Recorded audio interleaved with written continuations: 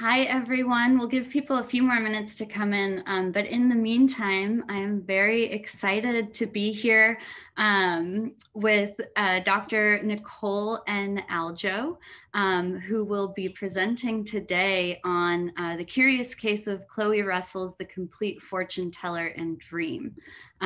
We hope that you visit the fair at abaa.org/VBF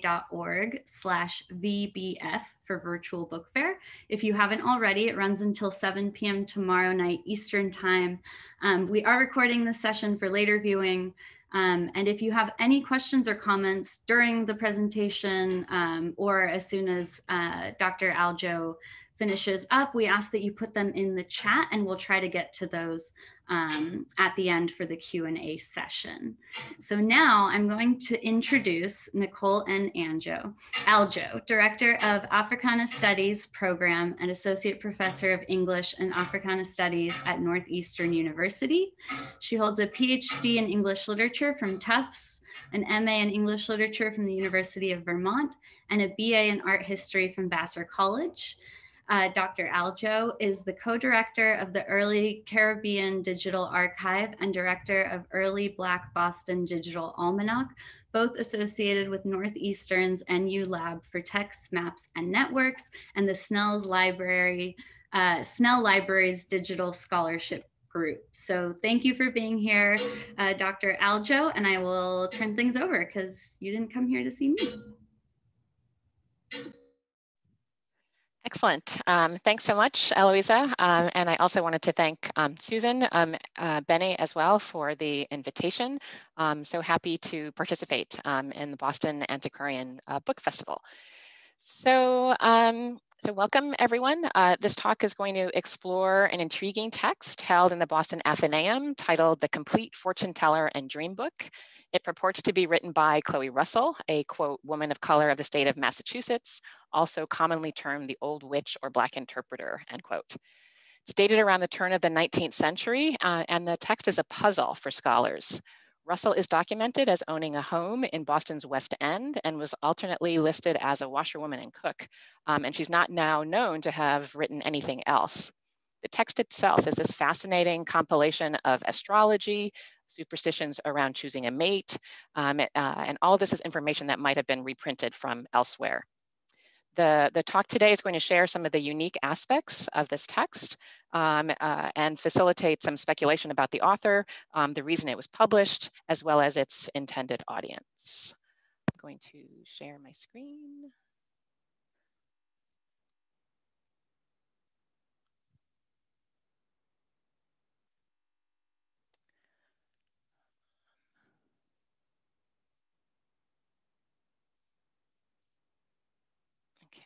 Great.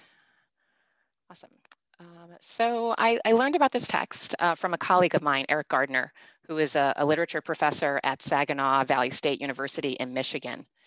Eric wrote one of the only essays to fully analyze a version of this text in 2005.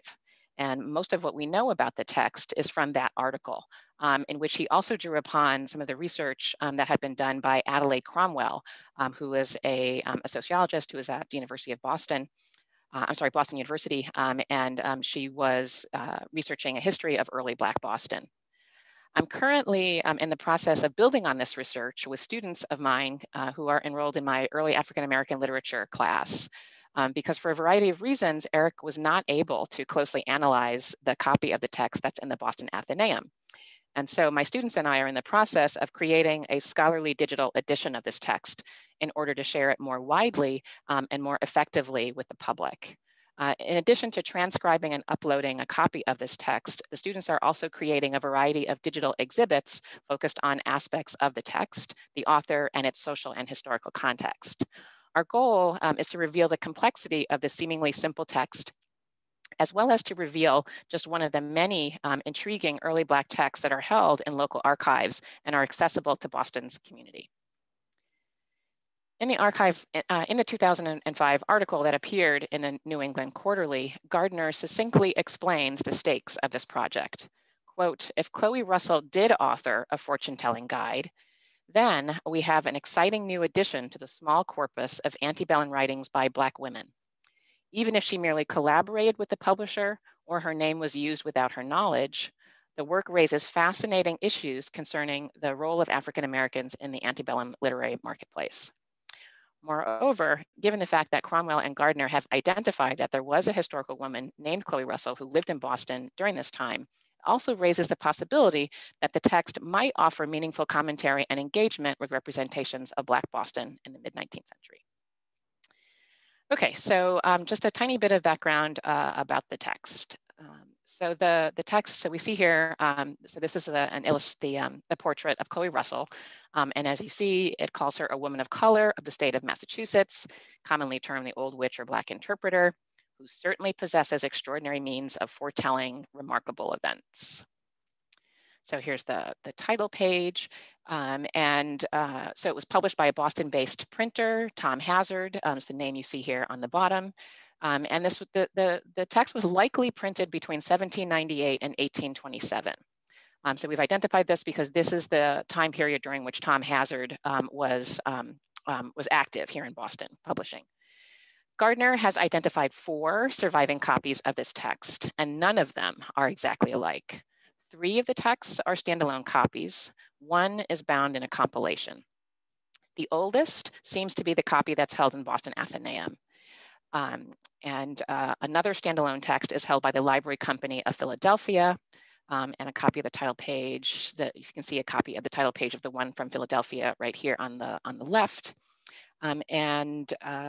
There's also another copy that was also, I'm sorry, just lost my page. The standalone text is held in the Library Company of Philadelphia. A partial copy of this text is also held in the American Antiquarian Society, and then another copy is held by Gardner. Is owned by Gardner. Each of the 4 copies, as I've said, is slightly different. The copy held by the Library Company includes an autobiography that is missing from the other copies, and which Gardner transcribed for the article, in which I've given you. I've put it here on the slide. That copy is also longer. It also has additional features, such as a method for determining whether an absent friend is alive and healthy, a method for a young woman to find whether she will marry. But overall, all of the texts they're pretty similar in structure and content to the scores of cheap chapbooks that were published in the 19th century that promise to help readers predict the future, interpret dreams, and attract a spouse. The Athenaeum copy has a total of 24 pages, and like many of these cheaply produced texts, the cover is bare. Inside, there is the usual author's portrait, but unusually in this case, the author is a Black woman, right? She's explicitly identified as a colored woman of Massachusetts, and then her title is enhanced by the emphasis on one who certainly possesses extraordinary means of foretelling remarkable events. As you can see from these images, the text is incredibly well worn. Many of the pages are torn, and the stitches in the binding is coming apart. There's also marginalia throughout the text, including some numbers. Some of the numbers you saw with the illustration. There's math calculation on the frontispiece somewhere. There are also single letters on pages, and then there's some pinpricks throughout the document, which I'll say a little bit more about later. So the text begins here on the first page with a brief paragraph which claims, quote, "The knowledge of futurity has ever been considered as an object of peculiar advantage," end quote. And the claims it claims that what follows is going to be truth, quote, "plain, clear, and full," end quote, rather than the fantasies of ancient times. And moreover, that, quote, "we can with truth aver that in the course of a practice of 40 years, we have never known them to fail," end quote. So this text begins with this incredible assertion of Russell's authority and her infallibility, right? She's not been wrong over 40 years. It then launches immediately into directions to young ladies how to obtain the husband they most desire. And it gives you incredibly detailed instructions about how to win a man's affections or obtain a husband. It says young women must engage in this incredibly detailed process. It's incredibly complicated. It includes ascertaining his birth year, procuring appropriate flowers, in-season fruits or dried rose leaves, and that you need to wear these, quote, touching your naked body. After which, one half of the item, so you split the flowers or the fruits or the roses in half. Then one half of them are wrapped in the smallest package possible, and then secretly passed to the young man while you continue to wear the other half for 3 days. The scented bundle is then placed in a trunk with your clothes, and then, quote, very soon after, dressed in some of the clothes thus scented, you must contrive to stand or pass within 6 feet of the young man, who from that moment, if he has worn or even smelt of the flowers that you sent him, contracts that love and regards for you which your presence will ever after rather tend to increase rather than diminish, end quote. So this is followed by a section on directions to young gentlemen on how they may obtain the wife they most admire. And whereas the directions for young ladies took up 2 full paragraphs, 2 full pages rather, the directions for young gentlemen only takes up a paragraph. And it only requires them to use flowers soaked in water with musk and cinnamon oil, which doesn't seem so bad, right, as opposed to wearing the flowers for 3 days. So the section, the next section, which is the longest section, it's 10 pages, and these 10 pages focus on dream interpretation. And it provides a list of images and details from dreams and their analysis. For example, one of the ones that I like in particular is its interpretation of dreams with apparitions. And it says, quote, the greatest and most important object of such dreams as ghosts, apparitions, specters, and such things is that they show the brain to be at that time in a state of derangement, and the stomach is disordered. They show disappointment in courtship, and that the person you love hates you, end quote. So that seems like a pretty harsh dream. This is followed by a section details on moles, more of which I'll talk about a little bit later. The next section focuses on, contains a fortune table. This is this cool little image here. And it's intended to, quote, resolve queries in matters of love and business, end quote. And it looks as though the process here is to basically you ask a question and then you use pinpricks to try and figure out, devise an answer. In a footnote, Gardner explains that the rows correspond to the questions listed below. So the question here, what kind of a husband, a widow, or maid shall I have? And then you would use the pinpricks in the table itself, and then the answer would be one of the numbered sentences that are underneath what kind of a husband, and then there are other ones throughout. This section is a little confusing to me. I'm not real clear on how exactly this works, but what I really find fascinating is that you can clearly see a multitude of pinpricks across this paper. They go all the way through and they're on the subsequent 2 pages as well. The next section, and so these are you can see some of the other questions, you know, whether a maid shall have him she loves, how many husbands you expect, right? You can see the theme in terms of these questions, right? Whether it's best to marry or not, which I think is interesting, as well as queries about fortunate days. So the next section focuses on astrology, and it contains advice about men and women born at particular times. For example, the entry for March, which is the month when I was born, whoops, I can't, there we go. The entry for March, the month when I was born, reads, quote, about the 20th of March, the sun enters the first sign called Aries or Ram. A man born near this time will be of a meek disposition, unless highly provoked. A woman born at this period will be sweet-tempered, modest, and chaste, end quote. And I'm sure that that is how I would be described by folks who know me.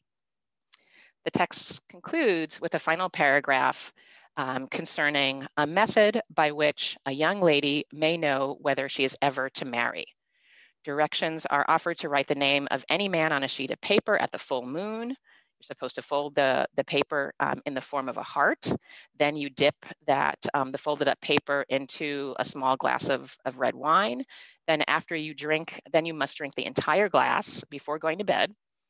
You put the paper under the pillow and then, quote, let matrimony be your thoughts, And then if you dream that you're in the company of a young man whose person in conversation is pleasing, you may depend that you will become the companion of some agreeable person. And so rather than a summary conclusion, the narrative ends abruptly here. And I can't help but wonder about the rest of a fortune. What if you don't dream about anyone? Does that mean you won't get married? And then what if the person is disagreeable? Does it mean that you'll get married, but you'll be unhappy? So and these last questions that I had at the conclusion made me think about the myriad other questions raised by the text. What kind of text is this? Is it similar or distinct from other texts published at the same time on topics of fortune telling and dream interpretation? And then of course, right, who was Chloe Russell? Why is she described as an old witch or the Black interpreter? Why was this published? Who is the printer, Tom Hazard? And who was the intended or imagined audience? And so these are some of the questions that my students and I are in the process of trying to ascertain. We don't quite know all of the answers yet. And as I said, right, we're still in the middle of figuring out these how to answer these questions. So let me start with what kind of text this is. So Gardner mentioned that this text was very similar to other texts about fortune telling that circulated and were incredibly popular during the 19th century, when occult and fortune telling were popular experiences, right? And so this was a form of not only entertainment, but it was also just something that a lot of people were very much into in the 19th century, right? Mesmerism, right? These kinds of things. And so these are, I'm showing you examples of other types of texts that would have been circulating at the same time that are also focused on this question of, right, fortune telling as well as dream book, right? You'll see that they have some of the same similar titles. The characterization of Russell as an old witch or Black interpreter also seems to throw upon this a popular trope at the time, which is the trope of the cunning person of color. The person of color kind of having, alternative or occult knowledge in some way, shape, or form. This is very similar to Tituba, right, from the Salem witch trials. Is another figure of this cunning person of color. And so if the characterization of Russell was intended to be a trope, right, it could have been linked to a contemporaneous text like these, or this text right here, which is the OB or the West Indian astrologers. And so this text appeared in London in 1823 and is attributed to Ignatius Lewis, who was described as a Jamaican seer of color. Okay, and so if Russell is an invention or a beard for a white writer, right, they might have been working with this particular trope. The similarities amongst the fortune-telling texts also speaks to and raises intriguing questions about the circulation of 19th century print culture.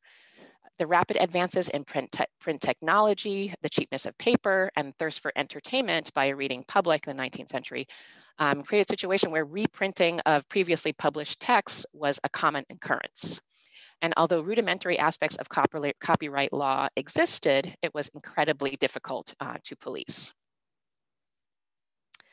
Gardner also notes that the Russell text shares a title with another text circulating at that time. And this particular text went through 4 editions and was supposedly by Madame Connoisseur. She's described, so here's I'm showing you a copy of the frontispiece from the text here. She's described as, quote, first of the 7 wise mistresses of Rome.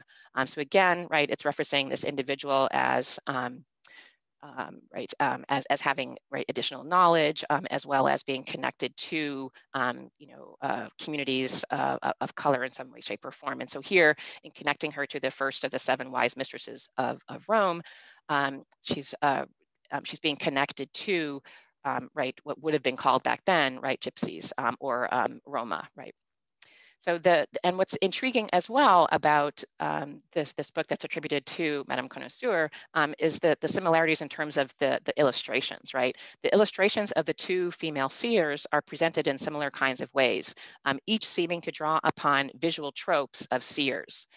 Russell is portrayed as an old witch, right, with a scowl, right, a kind of very harsh look on her face. And notice the moles on Madame Connoisseur's face. If we follow the advice about moles and in the book, we'll notice that all of the moles are on the left-hand side, right, which is the sinister side in the 19th century, right, left meaning sinister. In the book, it says that moles on either cheek means that an individual will never rise to fortune. And it says in the book, if a mole is on the right forehead, that means wealth and honor. And so here, the fact that the mole is on the left clearly means the opposite, right? So in all sorts of ways, right, she's being exoticized and debased. So while Madame Connoisseur is likely a pseudonym or a metaphorical name, right? Connoisseur, French to know. Thanks to sociologist Adelaide Cromwell, we do know that there was an actual historical woman living in Boston whose name was Chloe Russell. Cromwell identified Russell while writing a book on Boston's early Black communities. And she identified her as one of 6 Black women during the 19th century who owned property during the antebellum era in the West End of Boston.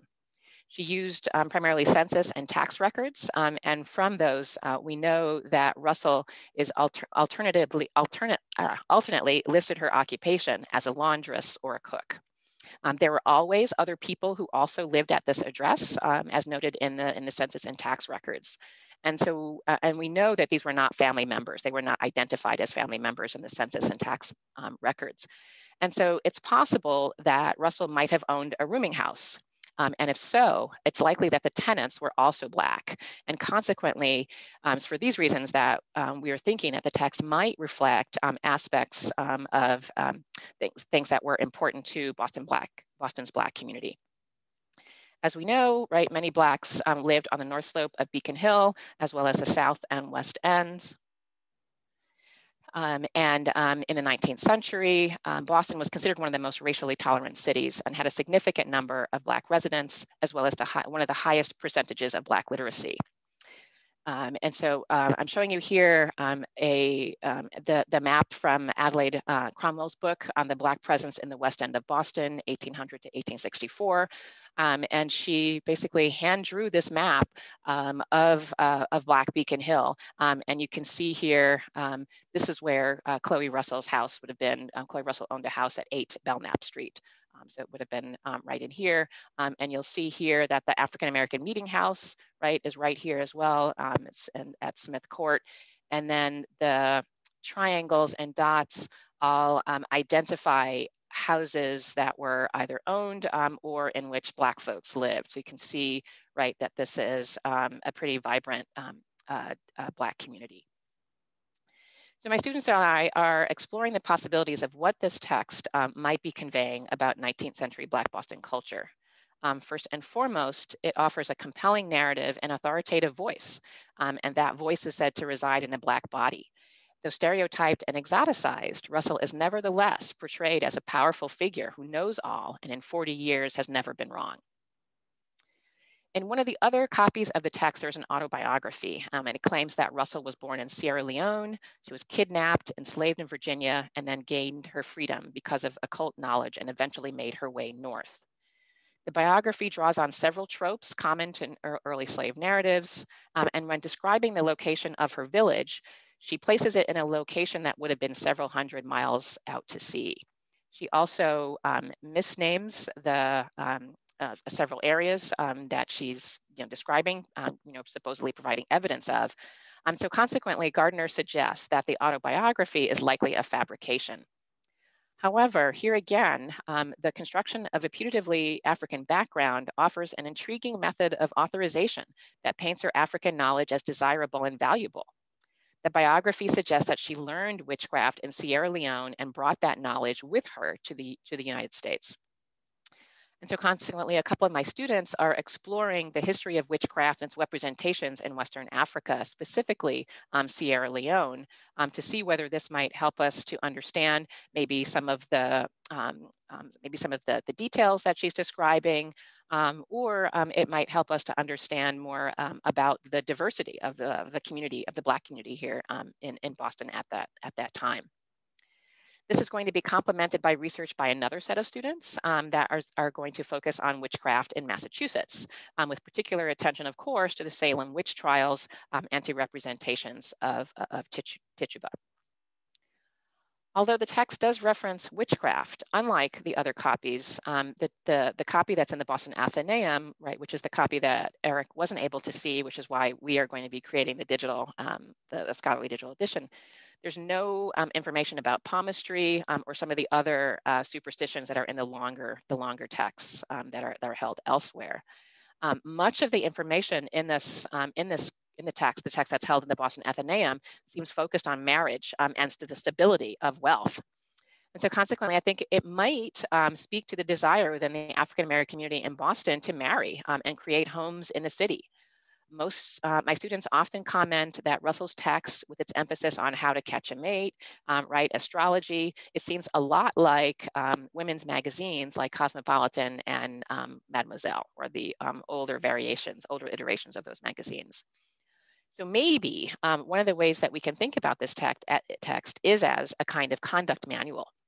And possibly an early manifestation of the politics of respectability that Maria Stewart argued for.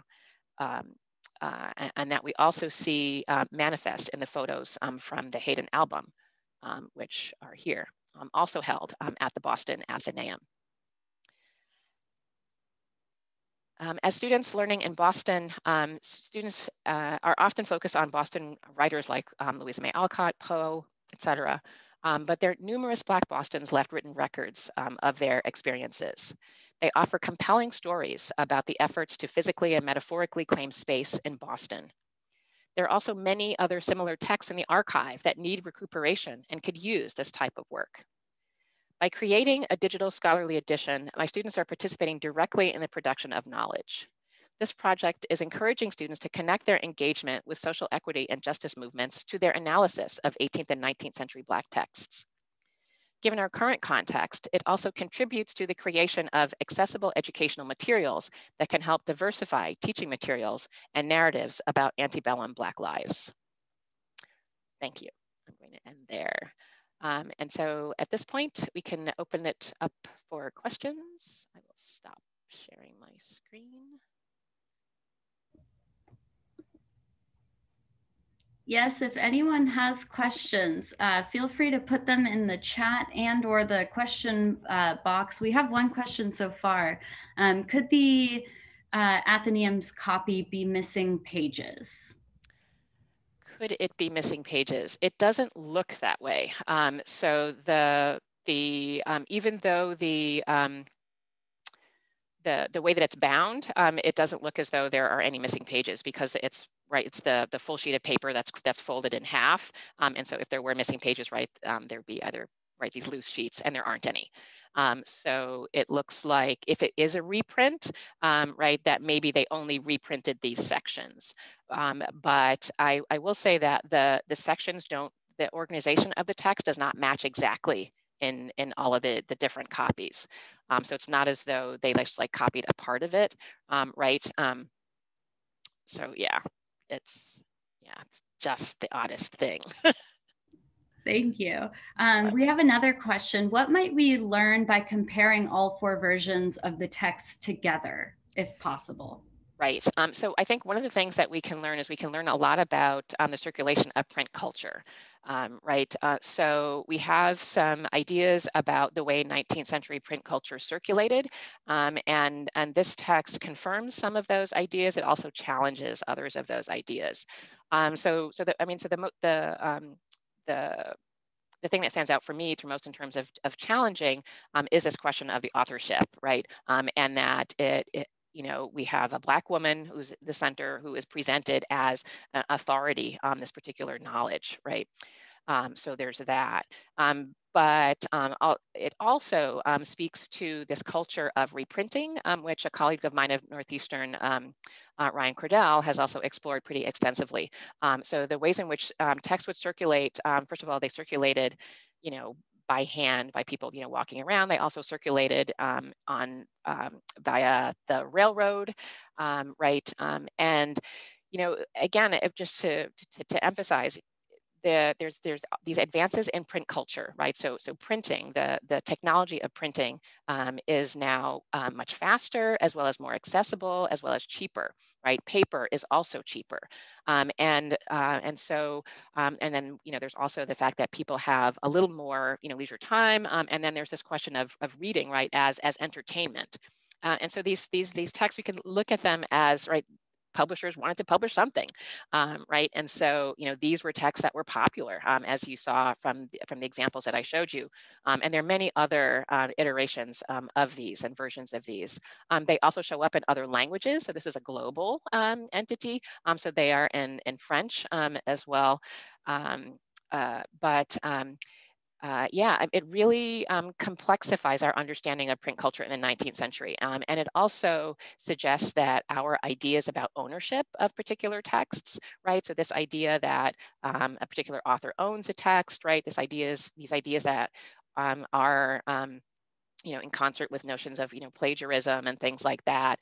It's much more complicated, right? That it's not just a question of whoever created this text is plagiarizing, right, something that was originally written by someone else. I think that's not often a useful way to look at it.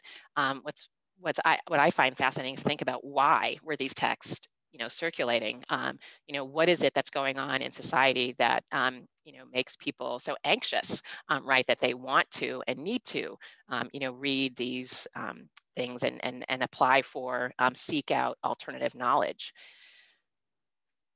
Yeah. Is the text aimed at one particular gender?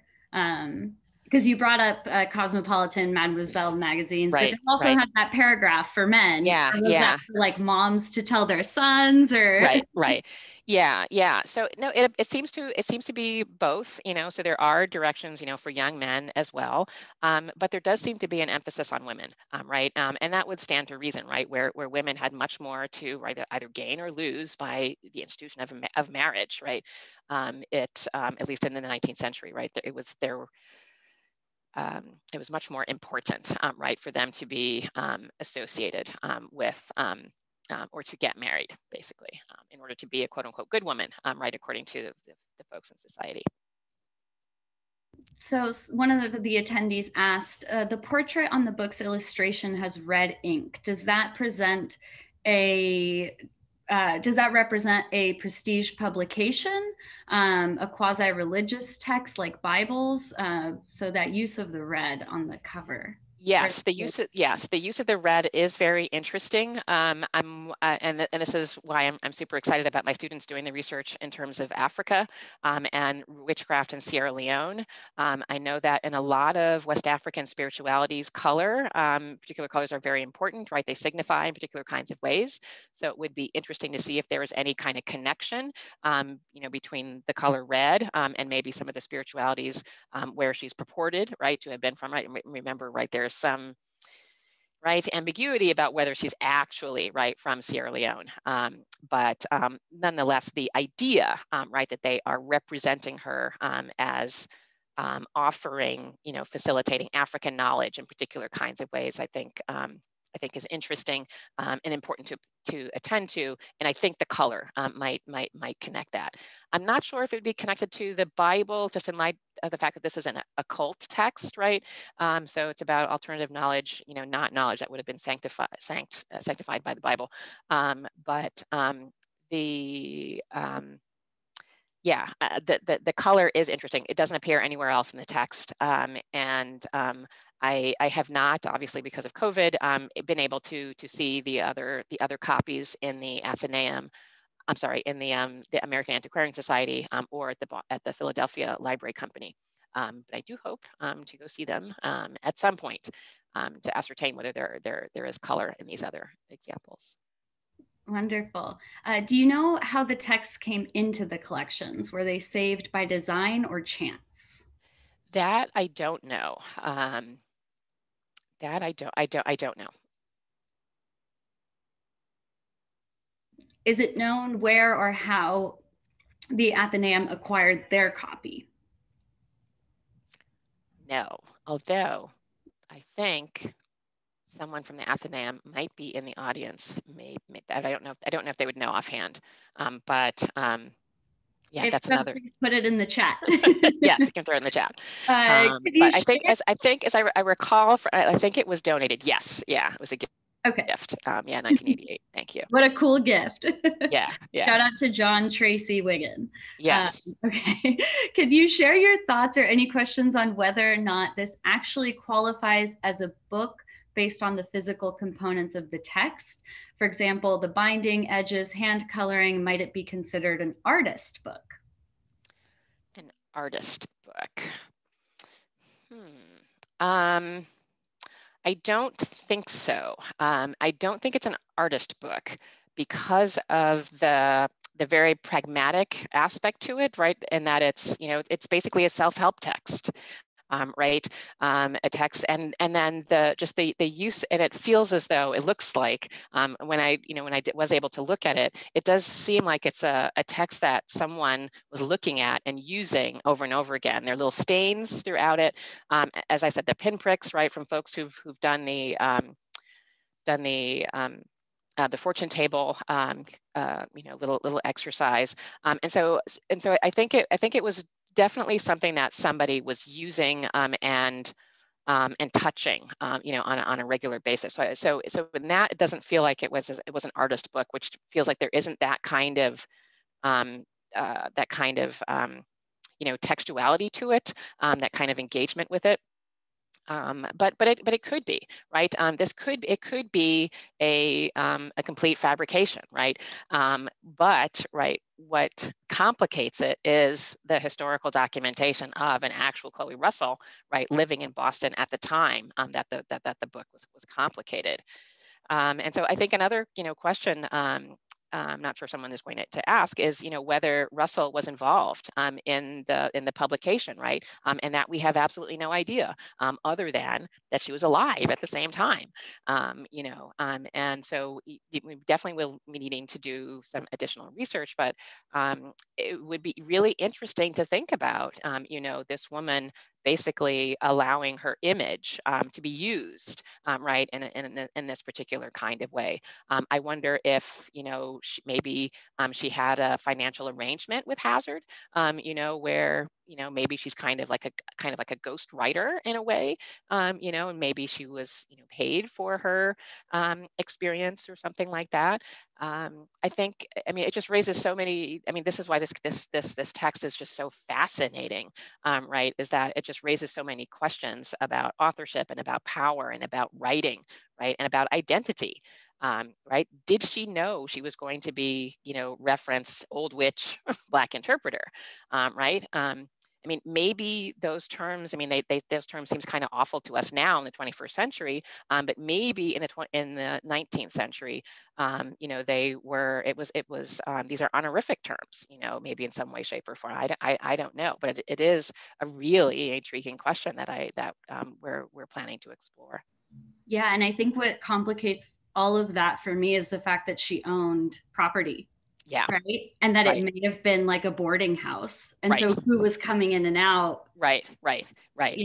yeah. And so that's what makes me think that it might have been a kind of conduct manual, because if you think about it, right, so this is Boston, right, late 18th, early 19th century, right, this is right, post-Revolutionary War, right, maybe on the cusp of the War of 1812, but there's all of this movement right here in Boston, right, folks coming up, right, as well as escaped slaves, right, as enslaved people, right, who are coming to Boston as well. And so if you think about it, if you're in this urban environment where there are lots of different people and you don't necessarily know these people, you're trying to find a husband or a wife, you're going to take whatever advice that you can, right, to ensure that this individual, is actually going to turn out to be a good individual that you can, have a life with. Because as we know, right, life in the 19th century, very, very difficult in particular kinds of ways.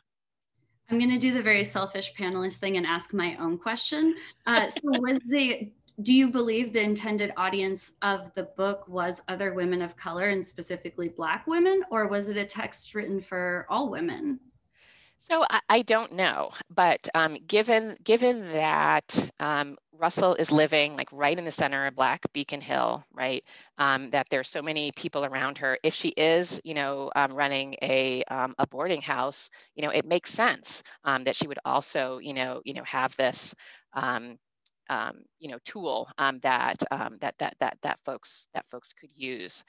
Um, but then on the other hand, right, also if there is this, this desire for reading texts that are authentically occult, right, because they are written by, a Black person or a person of color in some way, shape, or form, then, that itself, right, speaks to, right, this desire of this white audience, right, to see. I mean, we have maybe the first instance of the quote unquote magic Negro trope, that shows up in a lot of films and such. So I think it's a really interesting question. Yeah. What have you learned so far about the publisher? So the publisher, so that's a question. So there is definitely, Tom Hazard was definitely a publisher here in Boston. He regularly published, compilations and reprinting, things like that. And so we're thinking that maybe this might be why it might not necessarily be a text by, right, a Black woman. It might be, solely like this marketing kind of effort. But really, he was we don't know a heck of a lot about Tom Hazard. Same with Chloe Russell, other than that he was he published popular texts at this time, and yeah, that's pretty much it. And do you know where the physical copy, the Athenaeum, has text sourced from before it ended up in the archive? I'm sorry, ask that one more time. Where was the physical copy of the Athenaeum text sourced from before it ended up in the archive? Where was the physical copy? It looks like the copy in the Boston Athenaeum was a gift. It looks like it's a gift from John Tracy Wigan in 1988. I don't know anything about Wigan, who he was or anything like that at this time. Certainly, that is, one of the things that the students will explore. Have you or your students looked at connections to the increase in interest in astrology and tarot in our current culture? So I think that's one of the things that we would like to do, right? To think about how this text might create the foundations for, interest and engagement in occult, just generally speaking, right? That is characteristics of our society in particular, right? And this desire to know more, right? Then you have access to, right? To find out additional knowledge, right? In some way, shape, or form, because that's going to give you an edge, in life somehow. I just had like a flashback to getting 17 magazine and opening to the back to read my horoscope. Exactly. Great and terrifying. Yes, Is it exactly. possible the pinpricks might be related to a form of geomancy, as in Aoife or Napoleon's Book of Fate? I don't know, but that is a really great suggestion. Thank you, whoever suggested that.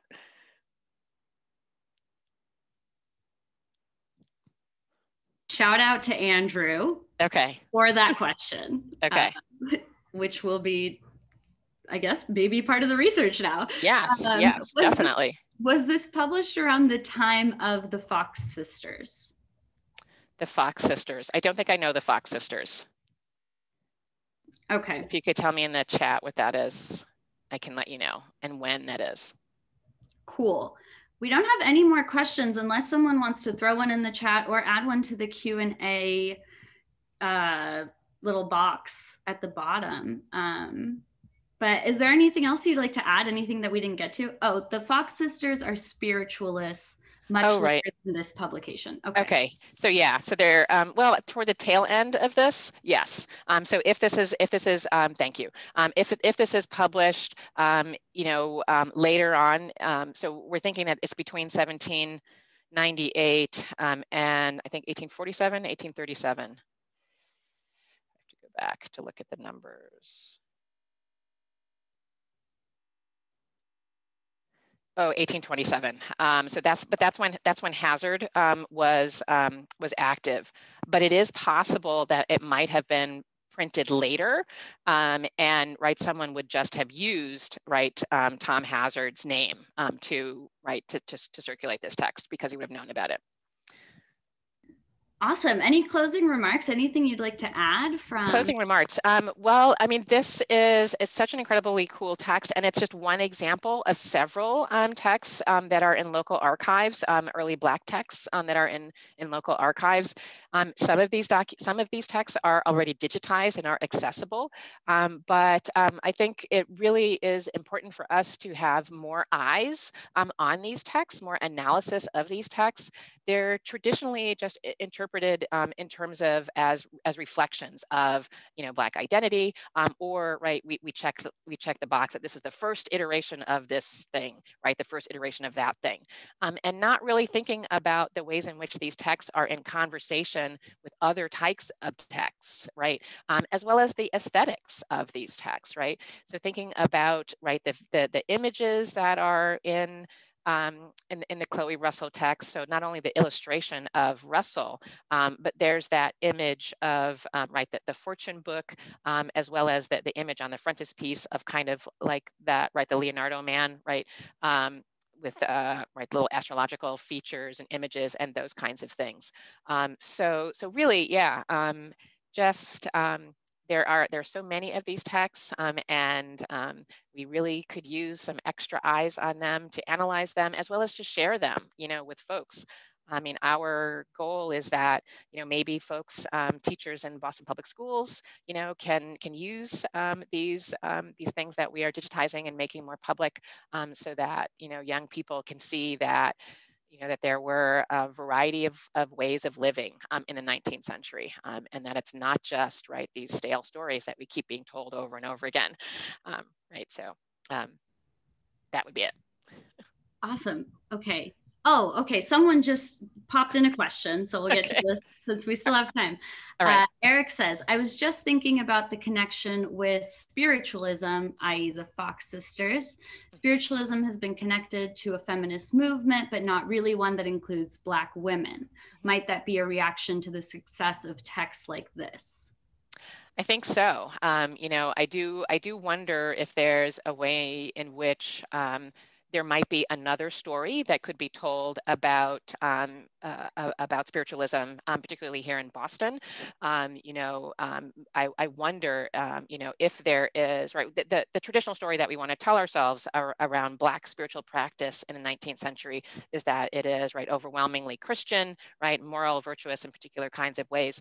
And so what we see here with Russell is maybe there is actually this transatlantic African influence, on Black American culture that extends longer, than and far beyond the turn of the century, ending of the slave trade.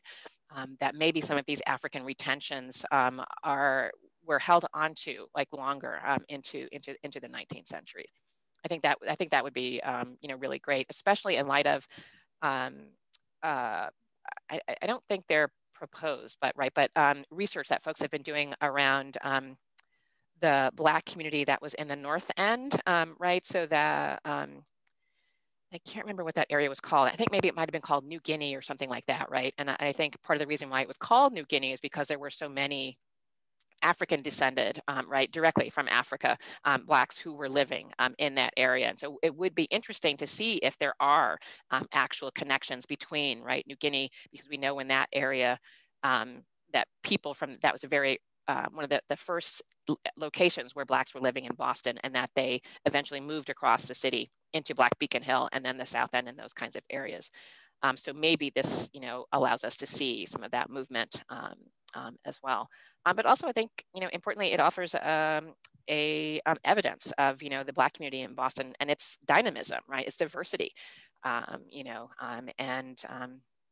yeah, it's deep structures here. Absolutely. Yeah.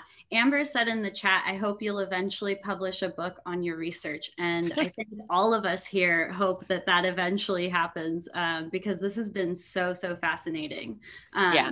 Yeah. And we have a question in the chat now. Have you studied Black conjuring in New Orleans and So the I have, yeah, so I have, and so the problem for me is location, right? And trying to figure out, how, because there's a lot more articulation and descriptions of, say, Black occult in the southern United States.